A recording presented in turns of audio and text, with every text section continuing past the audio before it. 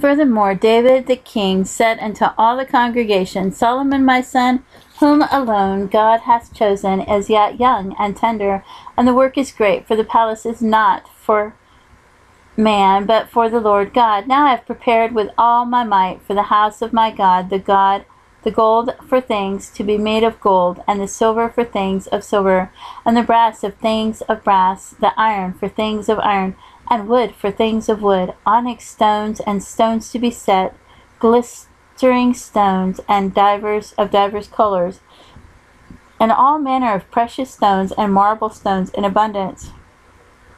Moreover, because I have set my affection to the house of my God, I have of mine own proper good of gold and silver, which I have given to the house of my God, over and above all that I have prepared for the holy house, even 3,000 talents of the gold of Ophir, and 7,000 talents of refined silver, to overlay the walls of the houses withal, the gold for things of gold, and the silver for things of silver, and for all manner of work to be made by the hands of artificers.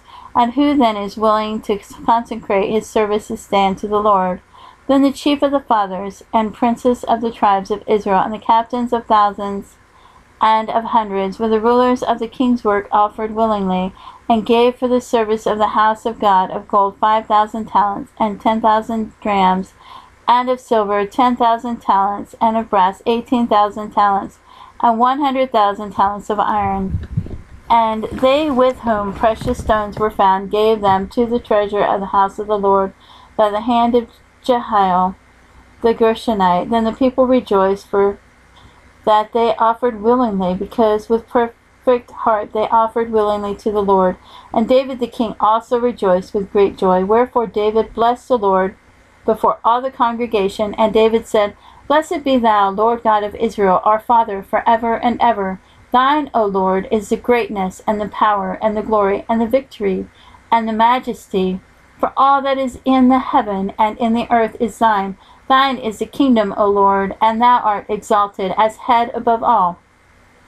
Both riches and honor come of thee, and thou reignest over all. And in thine hand is power and might, and in thy hand it is to make great and to give strength unto all. Now therefore, our God, we thank thee and praise thy glorious name. But who am I, and what is my people, that we should be able to offer so willingly after this sort?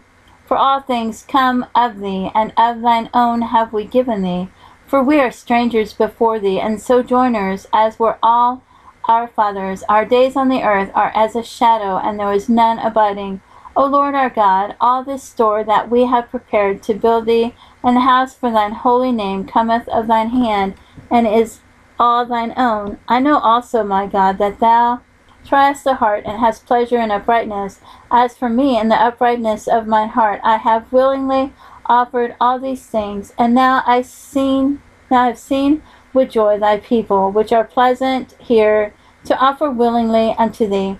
O Lord God of Abraham, Isaac, and of Israel, our fathers, keep this forever in the imagination of the thoughts of the heart of thy people, and prepare their heart unto thee, and give unto Solomon my son a perfect heart, to keep thy commandments, thy testimonies, and thy statutes, and to do all these things, and to build the palace for the which I have made provisions. And David said to all the congregation, Now bless the Lord your God. And all the congregation blessed the Lord God of their fathers, and bowed down their heads, and worshipped the Lord and the king.